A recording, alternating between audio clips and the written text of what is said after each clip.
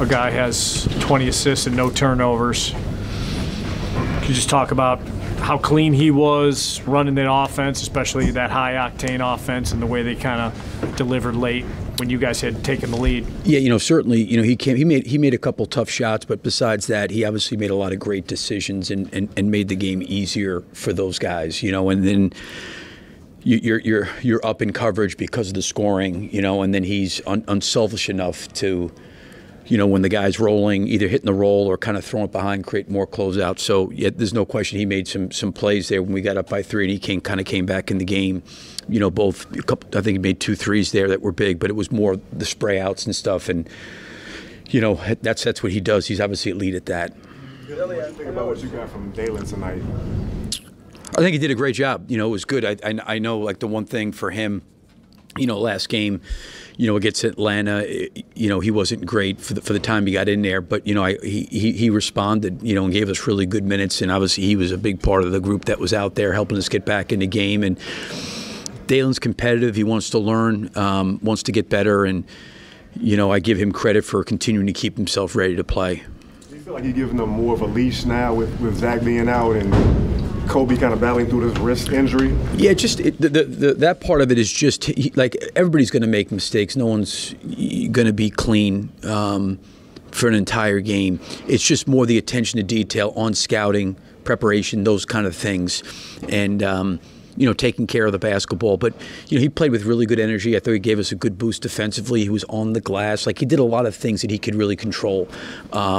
So it's just not necessarily about giving him more of a leash, but him certainly playing to his strengths, things that he does well, but also having the detail to understand, there's different guys, different rotations, different coverages, those kind of things, paying attention to that. And he's done a good job continuing to get better at it. Billy, there's some incredible runs in this game, obviously, back and forth, and probably cliche to some extent, but, when you got that lead in the fourth quarter, how much was it, the fighting uphill? And you put a lot of energy guys in. You played small. You got back in, but at that point, it seemed. I think Patrick Williams he couldn't make it to 5, and then he had a couple of turnovers right after that. Seemed to turn the game. Yeah, I agree. I mean, we fought our way back. I give our guys a lot of credit. We did, I thought, a better job when we were a little bit smaller. I thought it was a tough game from Andre, just from the perspective the fouls kind of took him out of the rhythm of the game, and trying to go small, we got hurt on the backboard, quite a bit, and we did the ones we were able to come down with clean, or at least kind of punch them around and get them back. It really led to some good stuff. But I do think we had some possessions like you're talking about that, weren't great. Whether it was a turnover or we didn't finish or we broke down and we lost the lead pretty quickly, and then it got up to 7. And then now all of a sudden it's 5 minutes going to game. You're kind of fighting uphill on that, but. I don't know, we got down by 23 or 24, whatever it was, but I give our guys credit for keeping their head in the game and not trying to get it all back on one possession, but fighting their way back. Certainly it took a lot of energy to do that, but I give our bench guys a credit. A lot of it came from our bench guys, in terms of the energy that they brought. I played DeMar a lot of minutes. He played the whole third and maybe the first few possessions of the fourth.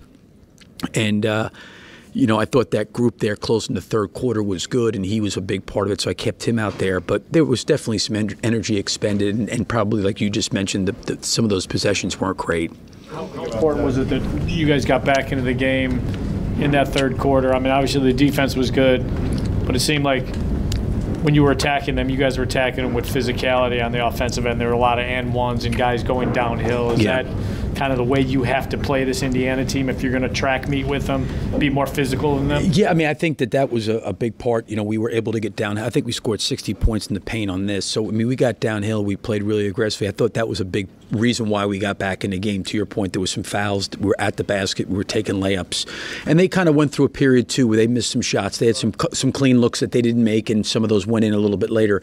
But I liked the tempo and the pace that we had played with. I thought our physicality was much better in that midway through that third quarter when we got down, where I thought in some of the switching and some of the things that we were doing, there was more physicality there. And that really got us back in the game, was that part of it. What did you think To try and keep up with a team like that when they're hitting so many threes, and you know it's a game where it kind of looks like you guys need more three-point firepower. But how do you handle that when a team's like draining threes on you like that?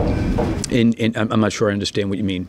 Just how do you intend to deal with, you know, well, what do you have to do to keep up with a team like that that's scoring points so fast? Yeah, I mean, I think a lot of it, to me, was I didn't love our physicality early to start the game. You know, we got back in the game by doing that. Certainly the three-point line was a huge difference in the game. You know, we didn't shoot the ball well at all tonight, you know, from particular behind the line. And they certainly shot it a lot better than we did. And I think they made 8, you know, their 17 threes in the first quarter. But with all that being said, we were still able to get up, you know, and there was a lot of things that we did to get back in the game and get the lead. But we probably didn't do enough of that for a longer period of time. I still believe there's ways you can overcome that. Is it hard? Yeah, it's certainly hard. But you know, I think we showed we could. A lot of it was with our defense, and they went through a period of time where they didn't score for several times, and that actually enabled us to get out into transition and to play downhill. So I don't think they were necessarily trying to get into a running match with them, but I think for any team, the easiest opportunity is to score off of missed shots, and you want to try to capitalize and take advantage of that. And I think our guys did a good job of getting downhill and trying to do that. I want to follow up on just too quick. Patrick Williams seems like, you know, early in the game, you go into him, he's coming out aggressive. And what are you seeing in him lately that, you know, he's attacking and being much more aggressive on a more consistent basis, it seems? Yeah, I think that, you know, I like when guys respond. I think if you look at him the last game against Atlanta, what his minutes were, they were not a lot. You know, it was a game where I personally felt like he could have got a lot more into the game, you know, but the thing I love is like he came back and responded tonight, which to me is very encouraging, you know, and very aggressive. And I think he probably, you know, felt that a little bit, like this is what I need to do. And it's not so much the scoring, but just the aggressive moves. I think the same thing can be said for Dalen. You know, he kind of had the 6 or 7 minutes he played against Atlanta. You know, he was, I think, wish he would have played better, but I give him credit. They come back and respond, and I think that was the encouraging part for Patrick. Now what you're fighting for a lot of these younger guys is, can they consistently do those things? Not so much making shots and scoring, but can they play with that kind of aggressiveness, you know? Patrick played a lot of minutes tonight, you know. I think him finding, and even Dalen, these younger guys finding, even Kobe's played more minutes. Like, I think when you look at elite players in the NBA, if you take 82 games and you look at it as 10-game segments, it's going to be 1 or 2 nights on the 10 games are off. You know, generally it's the consistency part that makes those guys great.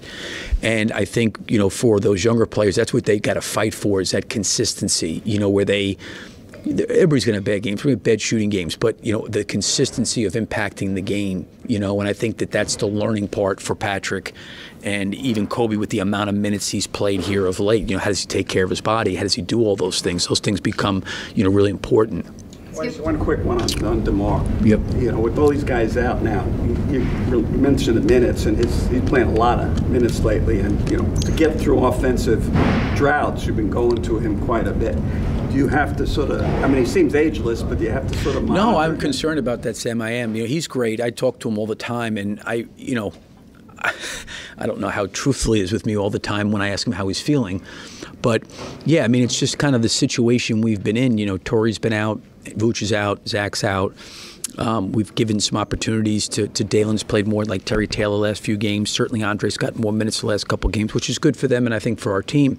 But, you know, I played him a lot, and I know he wanted to go back in probably sooner than I put him back in on the 4th. But I thought we were back in the game. I thought we could steal maybe a few more minutes. But I think he got back in there when it was maybe we were up by 3 or it was right around that time. But, yeah, I want to be mindful of that and always talk and communicate with him. And I check with him during the game. Do you need one? Do you want one? You know, and he's always great communicating from that standpoint. But to your point, he has played a lot of minutes, and, you know, probably need to look at that. I think even Alex's minutes have creeped up, to be quite honest with you. Some of these guys out maybe a little bit higher than I would like. But, you know, the Atlanta game, when you're going out there and trying to win, and this game you get up by 3, you know what I mean, that's in those moments, in those games, that's sometimes those minutes get a little bit higher, but certainly we can probably shave a little bit off. Thanks, Coach. Thank you. Yep.